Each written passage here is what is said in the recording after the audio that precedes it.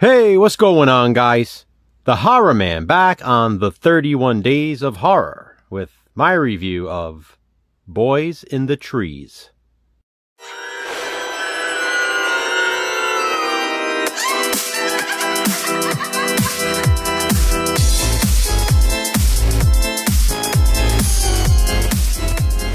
Welcome back to the 31 Days of Horror, or 31 Days of Halloween. Boys in the Trees is a 2016 Australian Halloween film.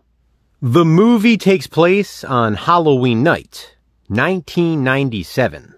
That means, for someone like me, it is super nostalgic. In my opinion, the best Halloween movies are.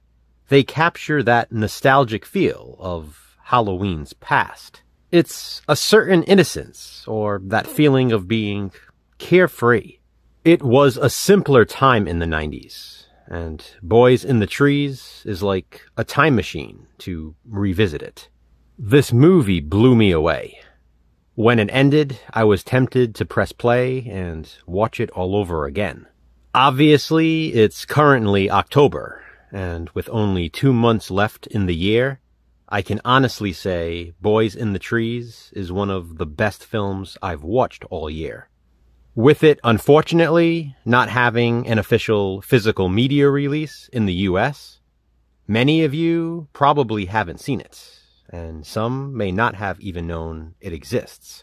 As a matter of fact, I only discovered this film recently myself.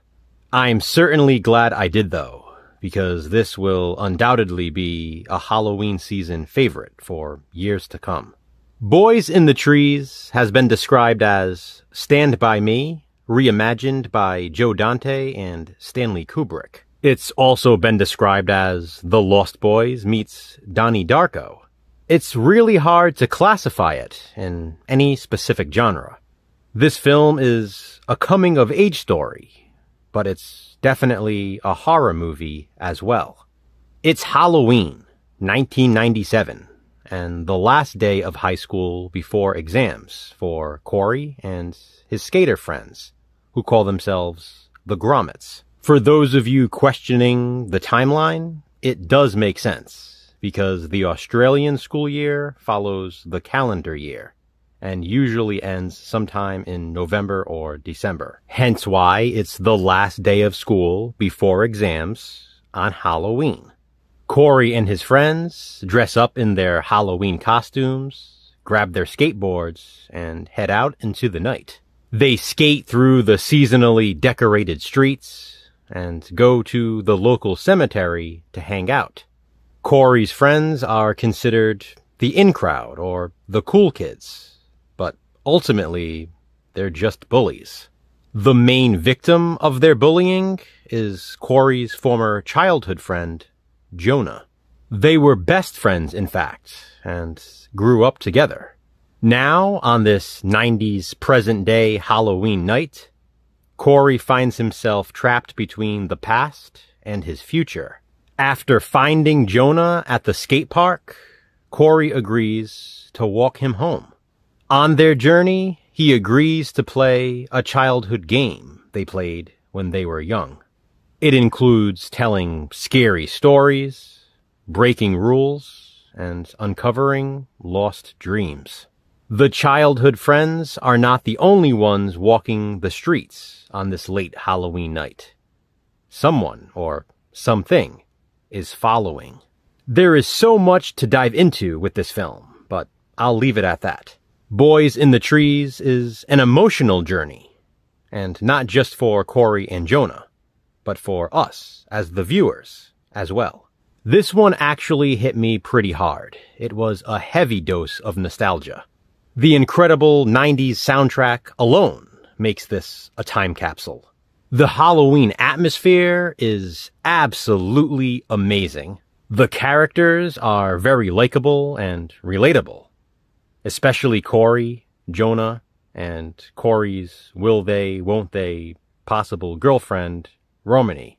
Romany works the graveyard shift at a gas station convenience store where some of the movie is set. That's another awesome setting in the film. Then, of course, there's the skate park and cemetery, which I mentioned earlier. The suburban neighborhood streets are heavily decorated for Halloween. And there is even a scene with a Day of the Dead celebration. I love that the stories Jonah and Corey tell are actually brought to life on screen. We hear their voices narrating the stories, but we see them unfold with the characters about whom they speak. These tales lend some of that genuine creepiness to the film. I love the interactions between Corey and Romany. They have great chemistry.